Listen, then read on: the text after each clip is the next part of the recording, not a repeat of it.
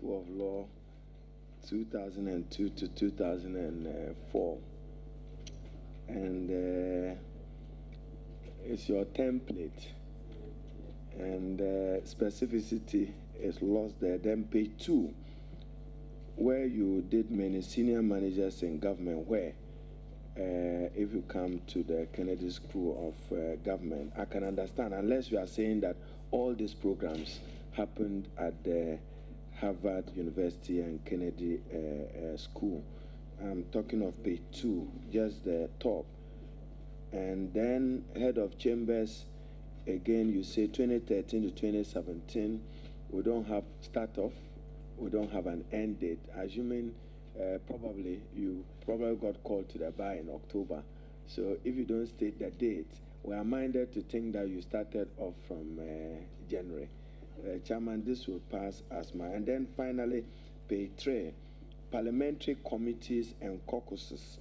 You have decided to do a mix. I'm sure at Chairman's pleasure, we could rearrange that and separate caucuses from the other. Then 2002 to 2002, item 8, Vice President, Law Students Union. You see, so Chairman. And then this one, Chairman corrected me, 204 to date in page 4. When you say 204, Chairman will interpret the hyphen there as to date. But for our purposes, we would have said that we understand. So congratulations, Chairman, these are my preliminary on the CV. I trust that along the line I can just have 2 substantive. If she agrees to improve the CV with you, then I can yield, Chairman. Very well. Any more issues on the CV?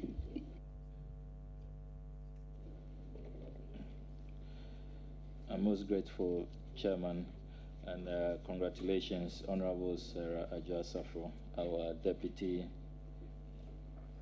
Majority Leader.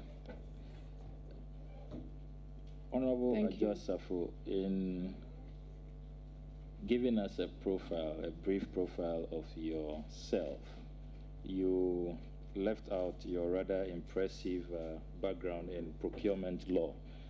I want to give you the opportunity to give us a brief on that, so that we can all appreciate that. I mean, I know it's stated on your CV, but can you give us a brief profile? Thank you very much, Mr. Chair. Just to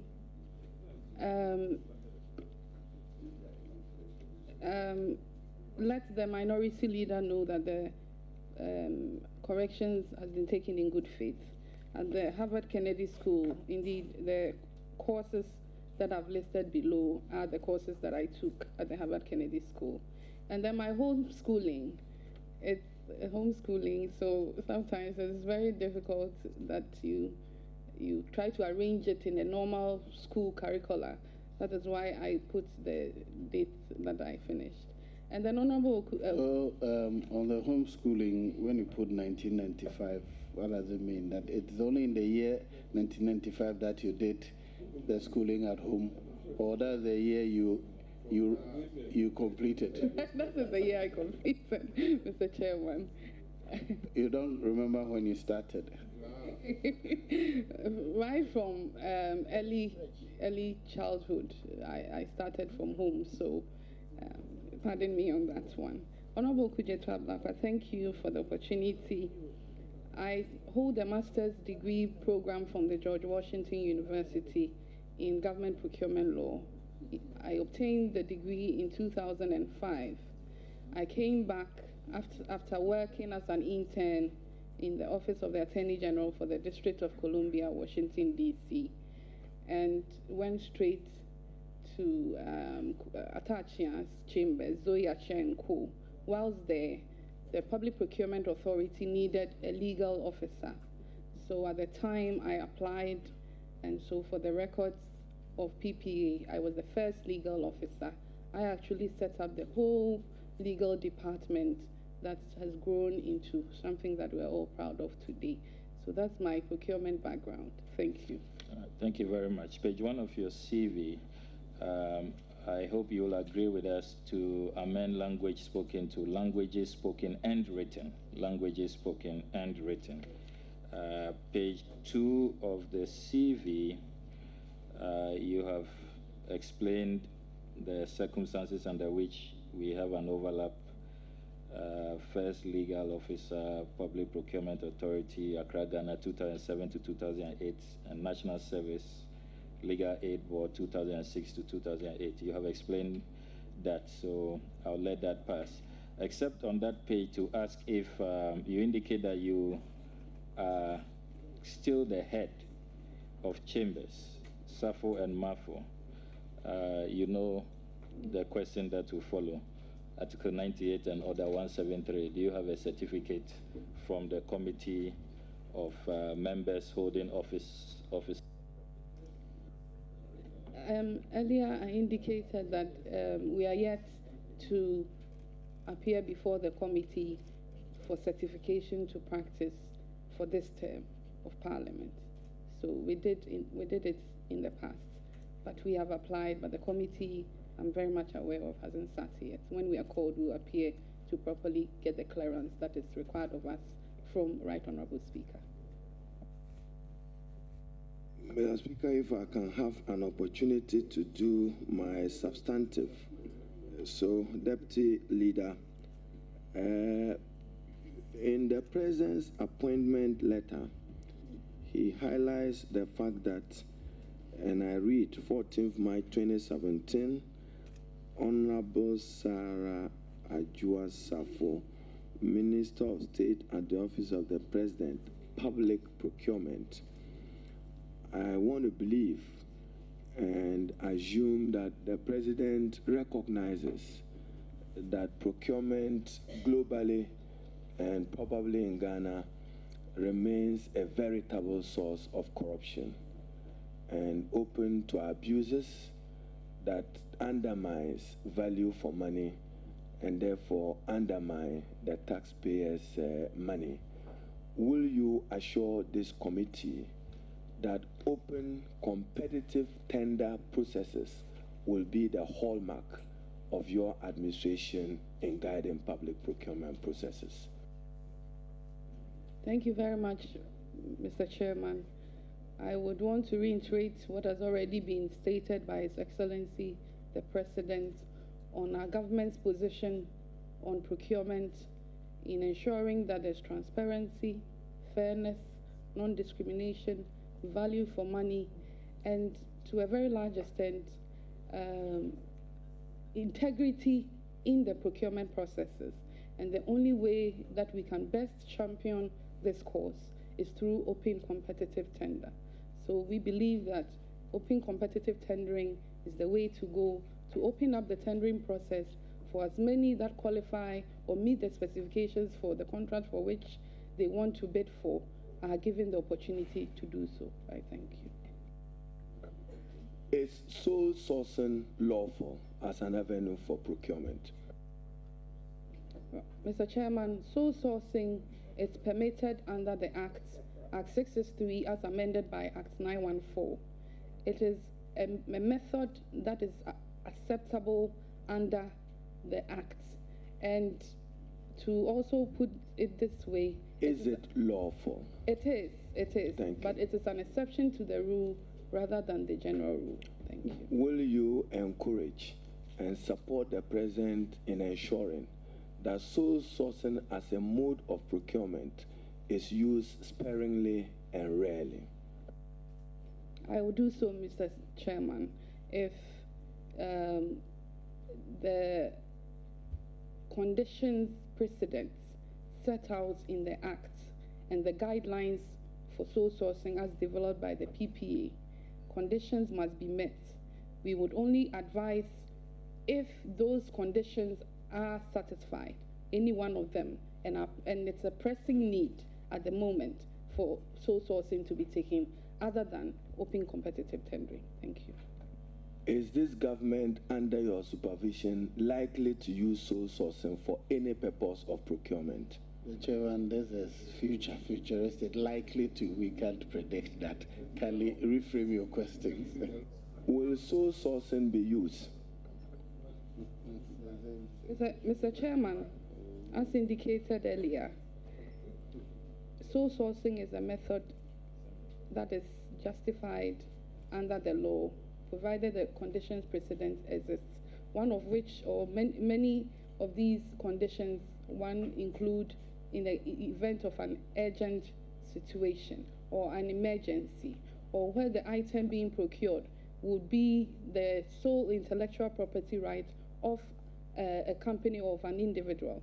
So going competitive tendering at the end of the day brings you back to the same intellectual property holder.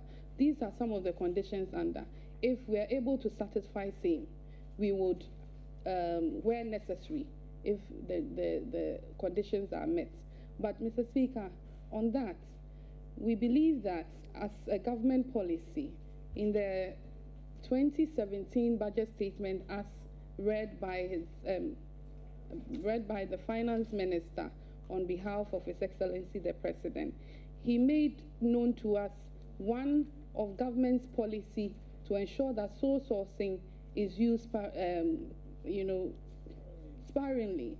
Mr. Speaker, he went ahead and told us and to the people of Ghana that we are setting a ceiling of 50 million Ghana cedis. This is to say that any entity or government agency, ministry, municipal, metropolitan, who decides to go sole sourcing would have to get a prior justification or approval at cabinet, so that we are set in our minds as a government that this is a priority, it is in line with government policy and in line with the thresholds that has been set by ourselves internally to check ourselves. Thank you. Chairman, just a follow-up. I note that it is estimated that about $2 billion goes down the drain as a result of not properly managed procurement process of our country. Part of the challenge of Ghanaian companies is capacity, that when it comes to international competitive bidding, you see a local Ghanaian contractor or a local supplier being placed at the same level with an international company of better standards. What will you do to promote local participation and local benefit of the procurement processes in Ghana? Thank you very much, Mr. Chairman. As rightly indicated by the minority leader, indeed, actually there's a World Bank report that indicates that in developing countries, of which Ghana is one, 70 to 80% of our total revenue goes down the drain through procurement. As a country, we have done a lot in reforming our public financial administration system. We are focused on budgeting, and so we enacted the PFM law. In between budgeting and auditing, and the Auditor General is also giving the right to audit what our spendings are as a government. In between budgeting and auditing is procurement. So we need to place as much emphasis on procurement to save our taxpayers' money from going down the drain. It is a government policy, and we stated it in our manifesto, that we would ensure that 70% of all government contracts go to locals.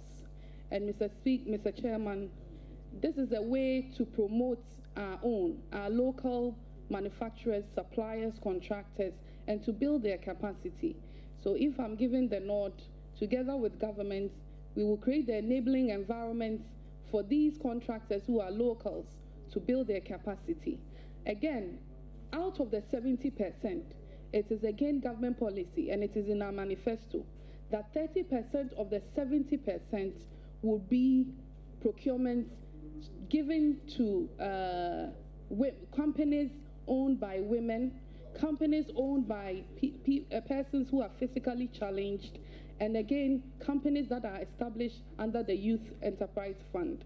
So we will work together with the Ministry of Women and Children, the Ministry of Trade, to ensure that we identify some of these companies and encourage them to bid for government contracts. Thank you. Will you punish entities that will resort to sole sourcing outside government advice and position. Mr. Chairman. A substitute punished for sanction under the law. Will you sanction? Thank you. Mr. Chairman, the sanctions are provided for in Section 92 of the Public Procurement Act as amended, and it is so clear. It's been reviewed in the amendment. The fine from 1,000 Ghana cedis to 2,500 Ghana cedis, or imprisonment for not less than 5 years.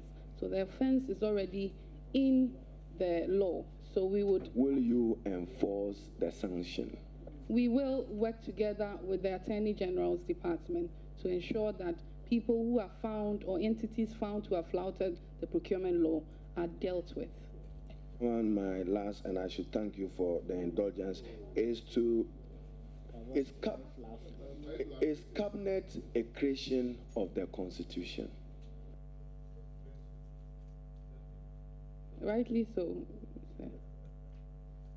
Cabinet is a creation of the Constitution. Rightly so. How should the Ghanaian people expect to know the cabinet of the president?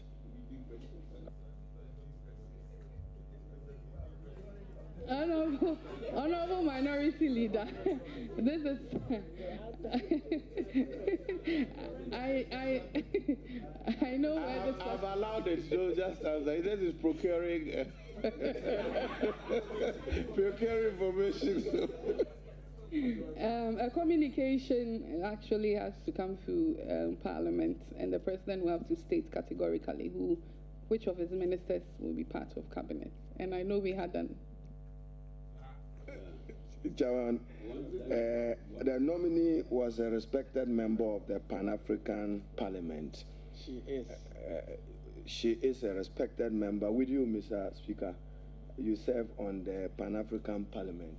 Part of their protocol is to strengthen oversight.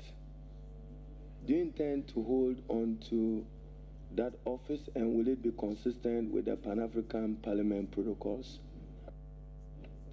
Mr. Chairman, the chairman of the committee is the head of the delegation for the Pan-African Parliament, and he's sitting with you, and I know that he would be advised per the protocols accordingly. Thank you. Well, the nominee is a leader of the House, and we must follow the tradition when leaders appear before us. So I'll allow two on either side. On either side, I'll pick one lady and one gentleman, or one honorable member. So I've asked the leadership to guide me on the minority side who to pick. And then, so, which one? Honorable Helu. Okay, Honorable Helu. That's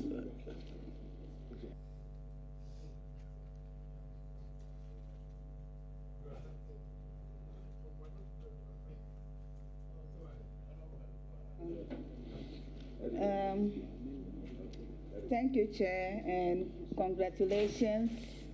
You are really a role model for women, especially young women, and we know you will bring your expertise to bear on your new position. So congratulations once more. Thank you. Just have a short question. How do you reconcile your position with that of the Public Procurement Authority, so that the authority of the Procurement Authority is not undermined? Thank you. Thank you very much, Mr. Speaker, Mr. Chairman.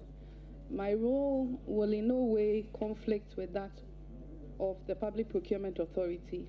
It will rather go to strengthen and empower the Public Procurement Authority to be the regulatory body that oversees public procurements that are done. What I would be doing is to be advising government on procurement issues. I won't veer into the regulatory functions of PPA.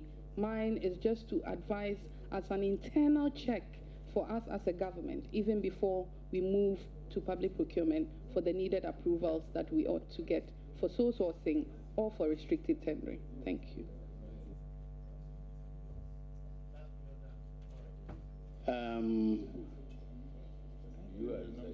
On the majority side, who wants to ask a question? Okay, so Barbara.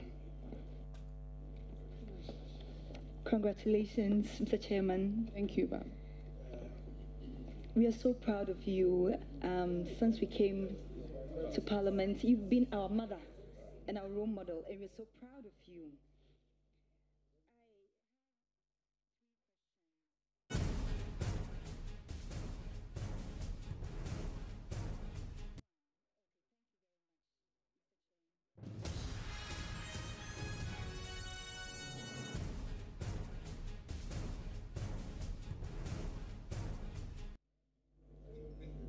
After my schooling at the law school and gaining my barrister at law certificate, I decided to read a master's program.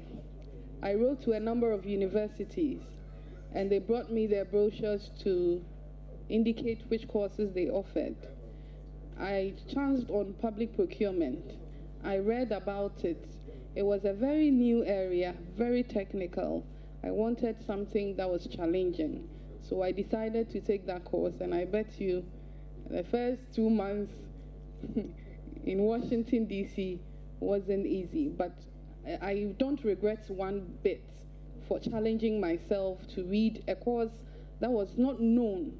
I remember my professors who were doing my recommendations kept asking, are you sure of what you're going to do?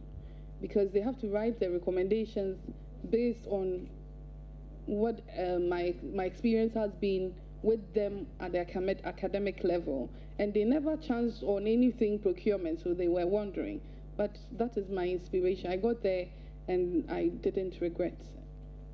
And I must say that when I got back at the PPA, I was part of the team that moved for the amendment of PPB, Public Procurement Board, the change in the legal status of Public Procurement Board to the current Public Procurement Authority, to give it that. And then again, in the United States, within the Attorney General's Department, they also have the Appeals and Complaints Panel for contracts, aggrieved members who are contracted or suppliers.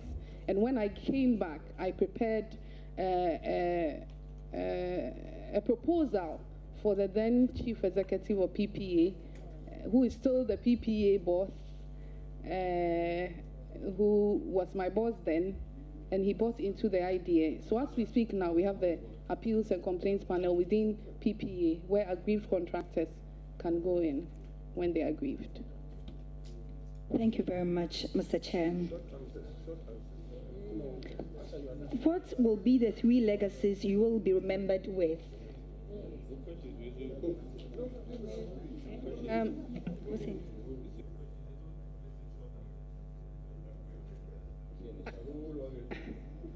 I would want to be remembered for the 3 main policy initiatives of my government on procurement. That at the end of the day, we would have more women bid for government contracts, give them a level playing field, and again, people challenged or physically challenged, the youth, and then also locals also bid for many of our government contracts. This is the legacy I want to leave behind. Thank you.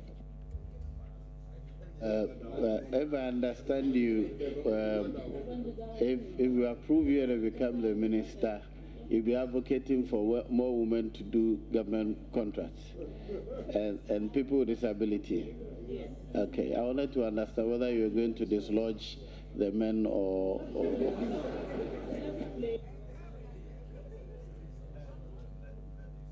leader suggested some names to me, but now I have 3 hands, all of it. I don't know, even though the leader suggested 1 name to me. Sorry, that of leader must start. Very well. In that case, Sabi. Thank you very much, Honorable Chairman. I will just conclude with the CV, page 3 and page 5. Just avert your mind to Appointments Committee on page 3, and Honorable Atachia's name, your referee. His attached without an H, yes. So thank you for that. My first question will be from the Public Procurement Act 2003, Act 663, and the Public Procurement Amendment Act 2016, Act 914, which you have referred to severally, and I know you are very familiar with these two acts. A careful reading of the act suggests that the Public Procurement Authority is under the Ministry of Finance. And indeed, if you look at Section 13 of the Act, the board is supposed to submit an annual report to the Finance Minister. And Section 98 under interpretation indicates clearly that anywhere you see minister in the Act means the minister responsible for finance. Now we are having for the first time a minister for public procurement, which was not contemplated by the Act that regulates the sector. Wouldn't you say that your role, you will get in the way of the finance minister, and this will create theft problems and theft wars, which would not really help the procurement practice of our country? Thank you very much, Mr. Chairman. I do not think that I will veer into that arena. As I indicated earlier, my role will be restricted to advising government on procurement internally before we move to the next level, which is PPA, regulating to see whether indeed, as a government, we have followed the right procedures. So I would not veer into the arena of the role of PPA or the Minister for Finance. Thank you. So if I'm understanding you clearly, the Public Procurement Authority will not be under you? Otherwise, I guess he has a follow-up. Congratulations, Honorable Safo.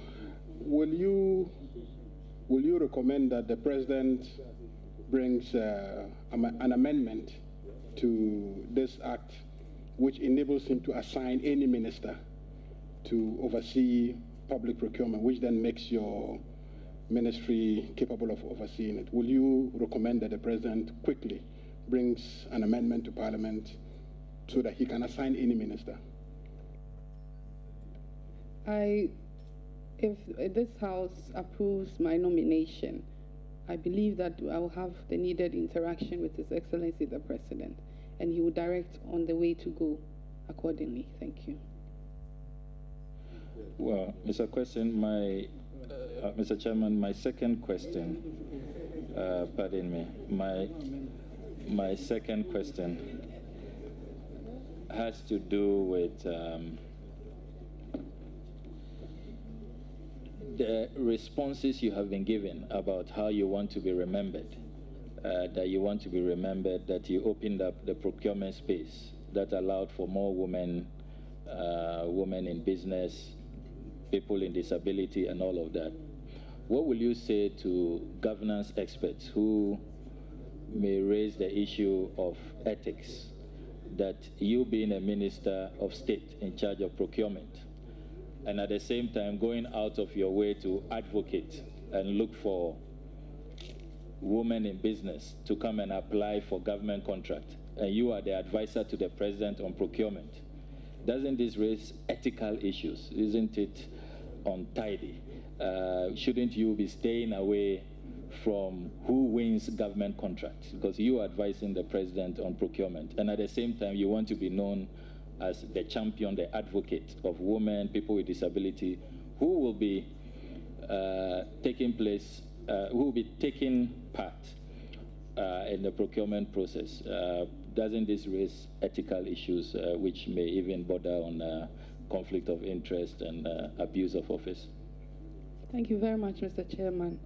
I do not foresee that conflict occurring. The reason I say so is that government has promised the people of Ghana of certain policies that ought to be implemented. This policy of 70% being locals and out of the 70%, 30 being women is a government policy. We might probably have to come by legislation, like the way we have the local content for the energy sector.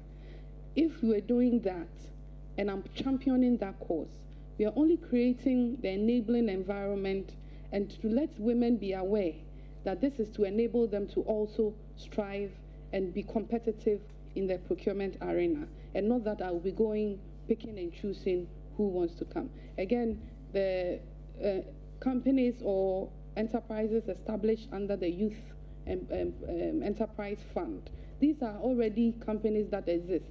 So if they are made aware that government has such a policy, and some of them are women, we just create the enabling environment through that local content bill that probably will have to come to Parliament for. And precedent has been set in the energy sector, so I think that this Honourable House will do the same. Thank you. Mr. Chairman, my final question. Honourable Kujeto, you are entitled to two. The last question will come from the majority. Come on.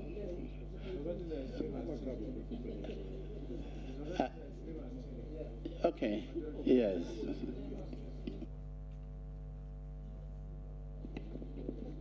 Thank you, Mr. Chairman. Congratulations, Honorable Adwoa Safo. Thank you, Honorable Member. It's Adwoa Safo.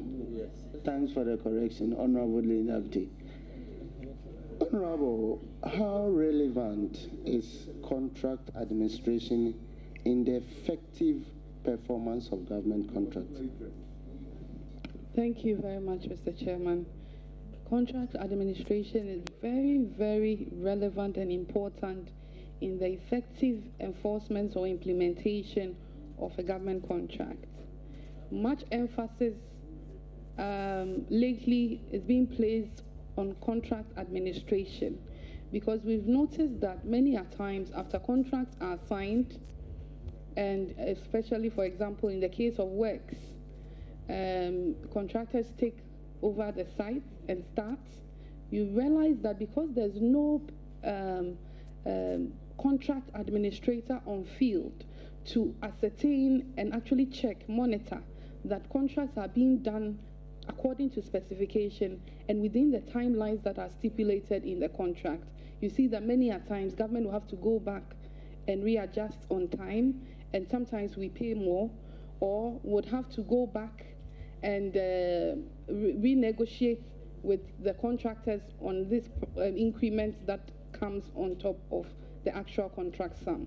So if we place more emphasis, and I believe that is the thinking and the reason why the amendments in the Act 914 brought into being the role of a contract administrator to ensure that the user department, the person or the department within the entity that are interested in that contract are actually in there to administer that the contract comes to a conclusive stage before they pull out, so that we can ensure that there's value for money and we don't get many increments in the actual sum due to price variations or delays in the contract performance. Thank you. Thank you, Mr. Chairman. Okay. So, could you assure this committee and Ghanaians that with your tenure in office, we are going to maximize the use of sole sourcing, at least to the benefit of Ghanaians? We will minimize so, and that is why we have set it as an agenda in this government, that we check ourselves internally by providing that ceiling, and any entity that wants to procure and it's catch within that ceiling, we have to realign and make sure that it's within the stipulated contract sum that ought to come to cabinet for prior approval before it goes to PPA. This is a way of also checking and to make sure that we follow the law and the rules and the guidelines to sole sourcing as developed by PPA. And I can assure Ghanaians that we will minimize the use of the method sole sourcing. Thank you. We will come to the leadership, but Adwoa Safo, you have a question on the CV. I'll allow you on that. All right, thank you, Mr. Chairman, for that, for being so gracious. I'm grateful. Honorable nominee, congratulations. Thank you. If I had the chance, I would have asked another question, but Chairman has limited me to the CV, so I'll just stick to that. But they say you don't talk of or ask a lady's age in public, but I just want to be sure that this is not what used to be called football age. If it is not football age, then I want the nominee to be stopped from calling me a small boy because I'm 4 years older than her. Well noted, Mr. Chairman. Only 4 years. Only. Mr. Chairman, can I proceed? It's not only 4 years. Is not only. It's a whole term, in fact. It's a whole term. Mr. Chairman, well noted, Mr. Chair. Mr. Chairman, just a quick one because it's procurement, and we know that she's the daughter of a very popular inventor in Ghana. Look at around here. All the questions have been asked the majority. You said CV, so I allowed you. Don't extend your boundaries, please. Now, thank you, Mr. Chairman. I'm grateful. Thank you very much, Mr. Chairman. Mr. Chairman, I want to take the opportunity to congratulate our colleague. Even though we have a rule that when you are in leadership, the committee normally will be very lenient. You know, she has not stayed long in leadership to root herself in the leader, so she has to be treated. I just look at your CV, and on page 3, item number 6, under the leadership position held, National Campaign Coordinator for candidate Nana Addo Akufo-Addo 2014. Is that correct, or there's a typo there? You were the National Campaign Coordinator for the candidate Nana Addo Akufo-Addo 2014. Is that correct? Mr. Chairman, yes, the internal primaries that allowed President, His Excellency, to become the flag bearer of the New Patriotic Party. I was the national coordinator. Were you a member of the national coordinating team or the team leader? That's it. I was a member, yes. That clarification you want? Oh, that clarification is what he wanted. Okay, yes. Well noted. I just wanted to be sure that whether you were the coordinator or you were a member of the team. Well, so that leads me to what are the major procurement policies you think MPP government will want to roll? Since you've been a campaign coordinator or a part of the team, you'll be moving with the president. So what are some of the major procurement policies that you think the MPP government will want to roll over the next 4 years? Thank you. As earlier indicated, the 70% government contracts going to locals, we want to create an enabling environment to promote local contractors to also bid. And then out of the 70 is 30%.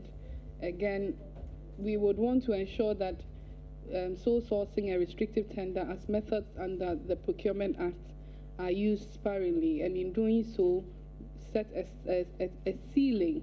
And so my outfit would also want to realign and collate all such procurement plans to ensure that it is it's appropriate and in line with government policy.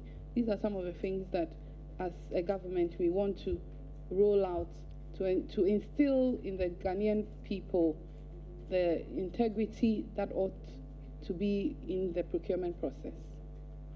Mr. Chairman, is she aware by the Procurement Act amended that all the agencies have their entity committees, almost even including government machinery?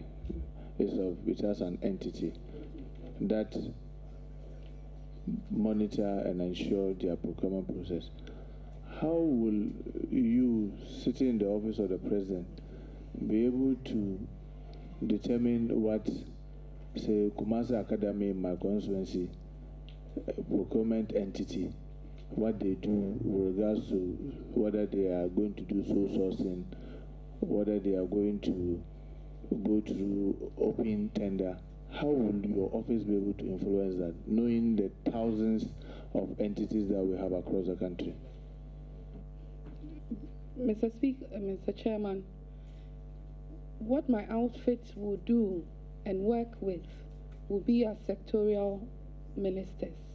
As indicated earlier, for sole sourcing, it has to come to cabinet, and they will all be there at cabinet meeting with the president, and the details will have to be given if it's within that ceiling that has been set as indicated by the finance minister in the 2017 budget, which is 50 million Ghana cedis.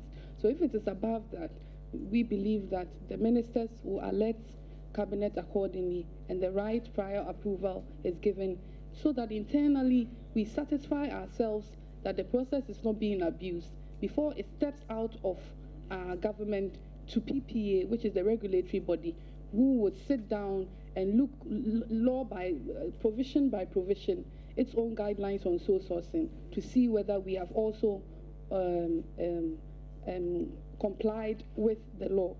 We don't want the situation, if you look at the PPA's reports, 2013, 2012, 2014, the numbers on sole sourcing approvals, we believe we can work and bring it down.